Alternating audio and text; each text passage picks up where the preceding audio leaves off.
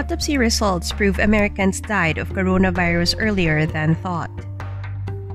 The autopsy results of 2 Americans who died in early and mid-February indicate that they died from COVID-19 weeks before the first U.S. death from the coronavirus was recorded.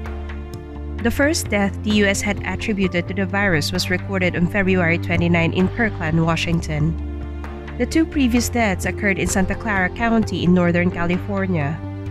The country released the autopsy results on April 21, revealing a few details about the victims. The first was a 57-year-old woman who passed away in her Santa Clara County home on February 6. The second was a 69-year-old man who also passed away in his Santa Clara County home on February 17. According to Santa Clara County Chief Medical Officer Dr. Sarah Cody, the 2 victims had no significant travel history, which means that it's likely they were infected through community spread. She explained that these findings show the U.S. had community transfer far earlier than they had known, so the virus was probably introduced far earlier as well. CNN reports that Harvard Global Health Institute Dr. Ashish K. Jha believes these new findings are significant considering that the person who died on February 6 may have contracted the novel coronavirus early to mid-January.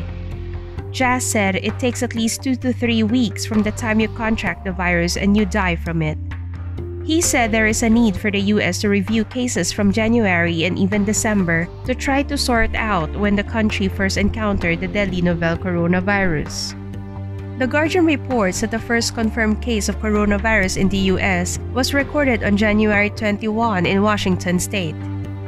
Cody referred to the first 3 deaths as iceberg tips and explained that the first 2 deaths were not recorded as coronavirus-related at the time because of limited testing. The federal government had advised health officials to test only people with travel history. Cody said the region's robust influenza season may have accounted for at least a few cases of coronavirus. California Governor Gavin Newsom said that the state has recently been able to test an average of 14,500 people per day, an improvement from the 2,000 tests per day in April.